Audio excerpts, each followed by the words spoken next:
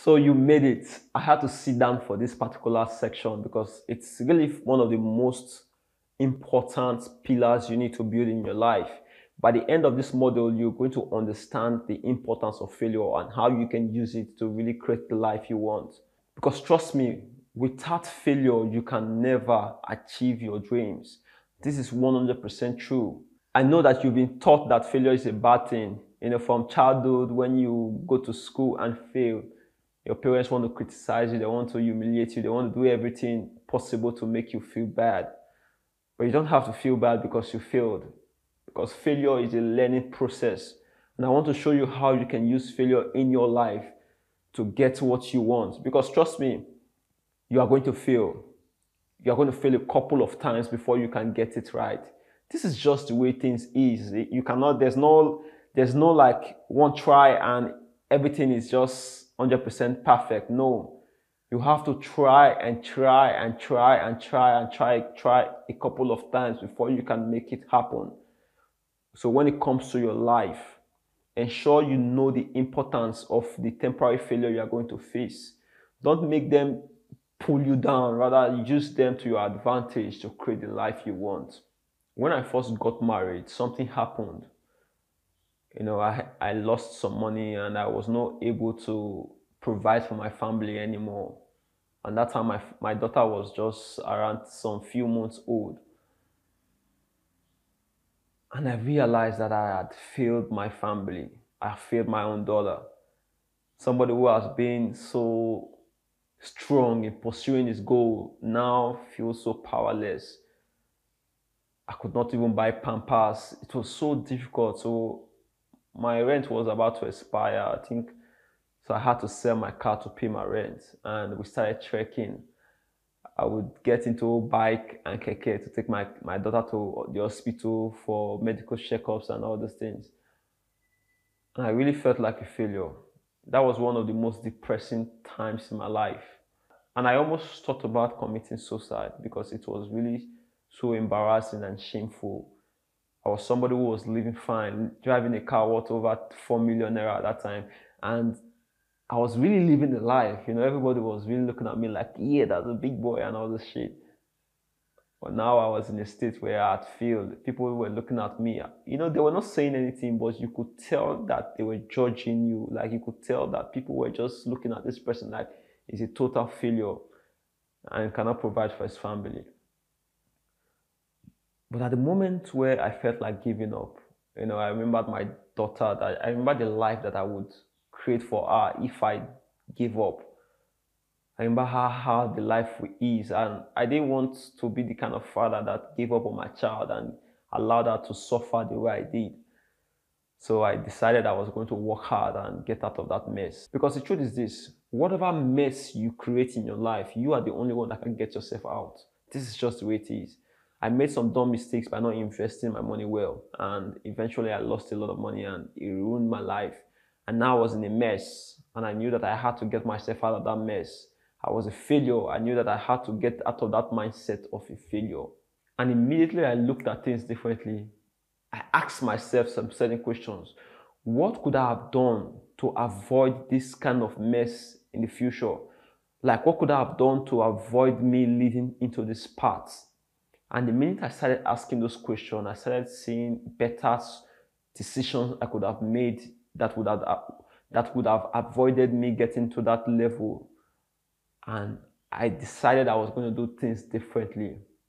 That was the most important decision I made in my life, because when I saw myself as not just a failure, but as someone who was learning and trying to figure life out, I discovered that I had the power, and that was the power to try again.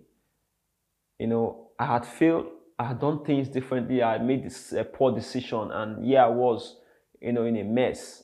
And I knew that the only way to get out of that mess was to really make different decisions. And the only way you can make different decisions is by learning from the past poor decision you made. And that is why failure is so, so important in your growth. The fact that you took this course shows that you want to change your life. It shows that you want to create something better for yourself. And this means you are going to go against every single thing in your life. And you are going to fail a couple of times. You're not just going to get the millions you're looking for from just opening your computer and trying to make money online the first time. I've failed so many times, tried so many methods, did so many things just to try to figure out the way that I can make money online. But the failure has led to me discovering something new. And when I apply that thing new, it gets me to another level again where I fail again and I discover something new. This is the process you would need to walk if you are willing to create the life you want. It's not going to be easy. There are going to be a lot of setbacks, a lot of obstacles, a lot of failures. But it's important that you know how to use failure to your advantage. Because for so many people, when they fail, they panic, they get confused, they get angry, they get sad, they start feeling like I want to give up just because of those temporary failures, because they want to get things perfectly. And that's not the way the world works. You have to fail a lot of times. Thomas Edison, who is considered one of the greatest inventors that has walked this world, was considered a failure when he started his career. He was the one who invented the light bulb. It's the reason why you have light in your house today. And before he was able to discover and invent the light bulb, he conducted 1,000 failed experiments. 1,000 failed experiments. That means he failed 1,000 times, but he was willing to try again 1,001 time before he was able to discover the light bulb. How many people are willing to go through that level of failure just to get that perfect idea that works, that will change their life? If you're not willing to go through that process, then you are not willing to be successful in life. Elon Musk, who is considered the richest man in the world today, he said there was a point in his life when he was faced with a decision to either sell off his company or go bankrupt. But he decided to invest all his money into the company. And if the company was going to die, let it die. But he knew that he wanted to give everything he had. And he did that. And everything sprung up from that moment. Like his life changed from that moment. And that is the reason why he's the richest man today. He had failed so many times, tried so many companies that didn't succeed before he got the first company right, before he got the second company right. Your failures helps you develop resistance. When you have resistance, then you'll be able to go for anything you want. Whether the thing proves hard to get or not, you will still go for it because you know that eventually you are going to have it. So many people give up because somebody said no. If you are somebody who wants to be successful, you are going to learn how to sell. And in order to learn how to sell, you have to be rejected a few times. Would you say because that girl refused to give you a number the first time, then you would not try again? No, you have to keep trying until she agrees. I want to give you a very funny story. So this was when I just left secondary school. I met this girl, very beautiful girl, very, very beautiful girl. And I wanted to make her my girlfriend at that time.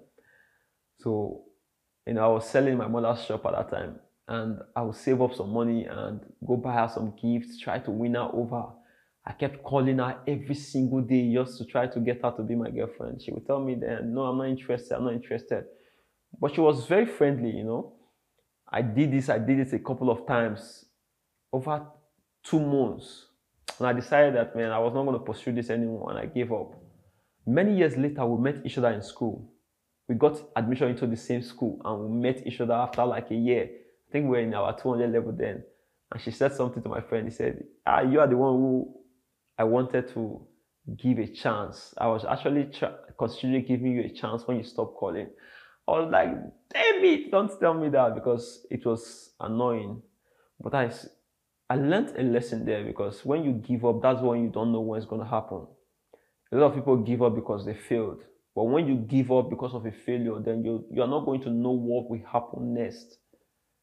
Abraham Lincoln, one of the greatest presidents of America, contested for presidency 7 times before he was able to win the 8th time to become the president. And he went down as history as one of the greatest. Like so many people who achieved greatness did not just become great overnight. They went through the process of failing, failing, and learning from their failures.